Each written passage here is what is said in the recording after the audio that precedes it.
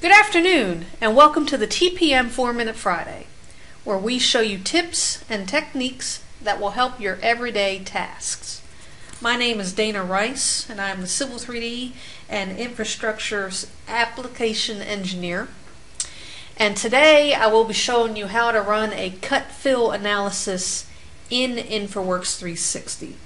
I have Infraworks 360 open, as you can see. And before we begin, I have to show you on the opening screen, over here on the right, under Preview, you have 5 analysis modules.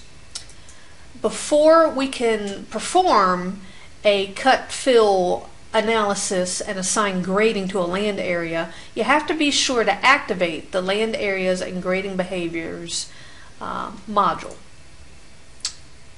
I agree. Hit close. Okay, so we're good to go. So now I'm going to go ahead and get into my 3D model of Edgewood, Maryland.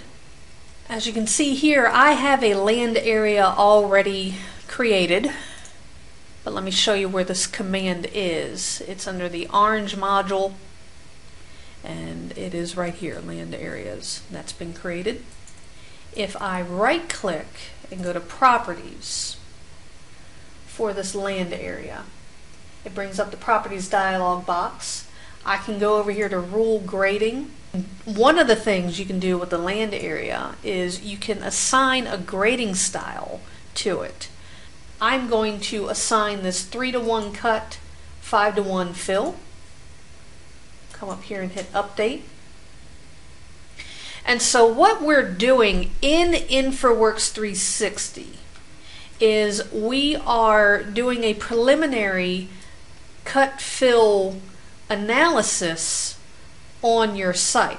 So in other words, during the preliminary stage of your project, you can do a cut-fill analysis that will give you the same numbers as it would in Civil 3D. And it is a lot more time saving. Okay, so the 3:1 cut, 5:1 fill has been assigned to this land area. I'm now going to go to the Analyze Your Model and come down here to the Terrain Statistics command. And when I select that, it changes your crosshair to a little plus sign. And you can see it gives you a red area that you would select. And in the interest of time, I'm being very liberal with this. I'm not really squeezing in as tight to the green area as I normally would. But there you go. The cut fill numbers, it gives you your 2D area, volume cut, volume fill, volume net.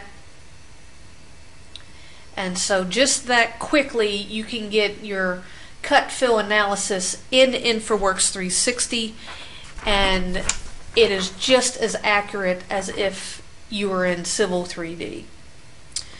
Well, thank you for spending a bit of your time with TPM and our 4-Minute Friday. My name is Dana Rice, and I hope this helped you out tremendously.